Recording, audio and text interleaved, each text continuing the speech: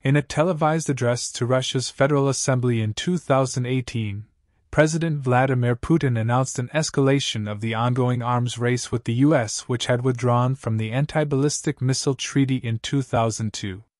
Having rejected the decades-long arms control agreement, the U.S. had developed and begun building a network of defenses to intercept long-range ballistic missiles, threatening Russia's ability to deter attacks on its homeland. He had warned Americans that Russia would be forced to respond to these deployments, Putin told his audience, but they had refused to listen. So listen now. Avangard is a stratospheric hypersonic glider that is launched into a low Earth orbit by intercontinental ballistic missiles. It is then undocked from the rocket or precisely booster and descends to the upper layers of the atmosphere. On these, it glides on an undulating trajectory toward the target area. Once there, it enters the thick lower layers of Earth's atmosphere and flies toward the target. According to computer animations provided by Russia, the aircraft has a triangular fuselage geometry with an estimated length of 5.4 meters to generate sufficient lift and integrate many critical subsystems. To launch the Avangard, Russia's strategic missile forces use modified UR-100 and intercontinental ballistic missiles. In the future, it should also be possible to equip the RS-28 Sarmat intercontinental ballistic missile, which is currently under development, with a Vanguard glider or multiple gliders. The UR-100 and intercontinental ballistic missiles are two-stage missiles with liquid rocket engines. Since intercontinental ballistic missiles accelerate strongly and reach high speeds, the UR-100N booster provides a very high initial velocity for the glider. Therefore, the rocket can reach a final burn speed of over 24,000 km per hour. At an altitude of about 100 km, Avangard is decoupled from the booster. The glider now initially follows the specified ballistic trajectory, and then descends at a shallow angle to the upper atmospheric layers. On these, it glides on an undulating trajectory toward the target area. To reduce the massive thermal stress and strain on the glider body, especially at intercontinental ranges, and to prevent the development of a thick full plasma sheath that blocks the guidance radio signal's aggravating control, Avangard most likely spends some time at low altitude in space, probably between 100 and 150 kilometers above the Earth's surface, and then descends into the upper atmospheric layers at an altitude of 80 to 100 kilometers to maintain much of its incredibly high initial velocity due to very low air density while preventing the development of a full plasma cloud around it for a large part of its trajectory towards the target area.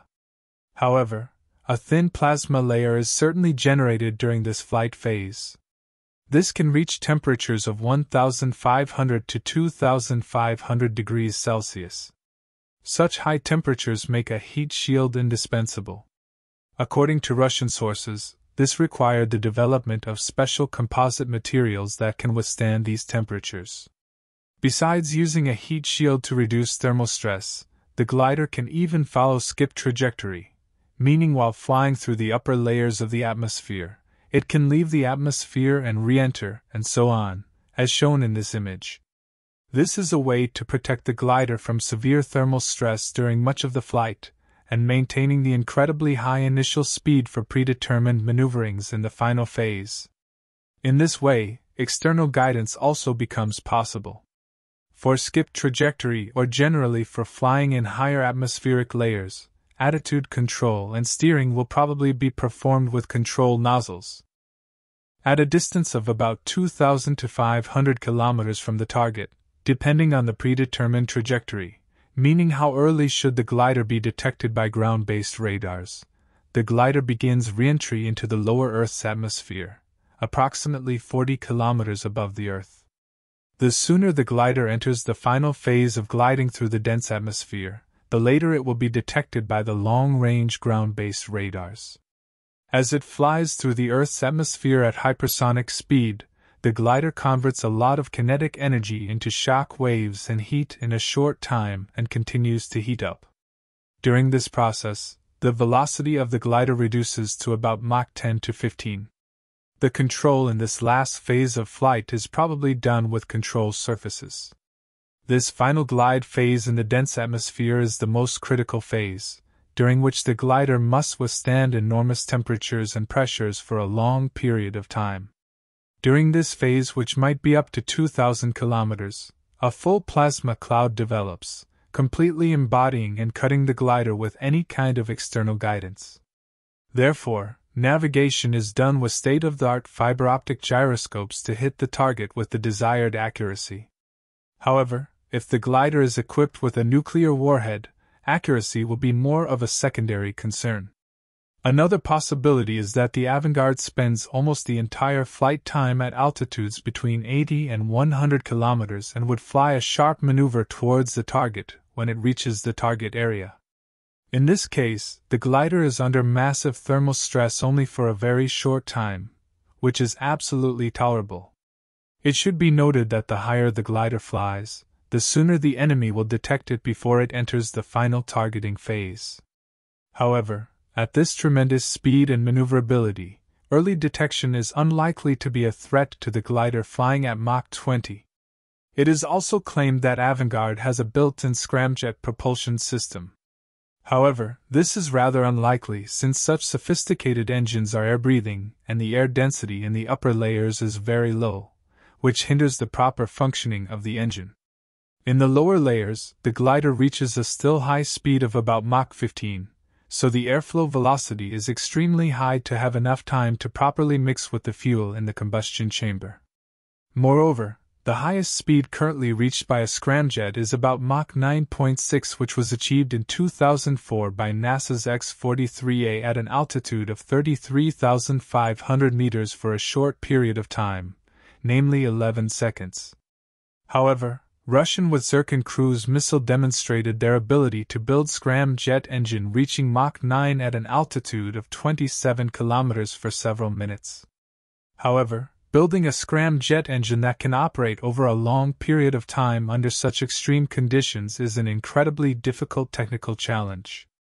Integrating a propulsion system into the Avangard therefore makes handling and controlling of this dizzying weapons system even more difficult, in particular since such engines are optimized for a specific altitude.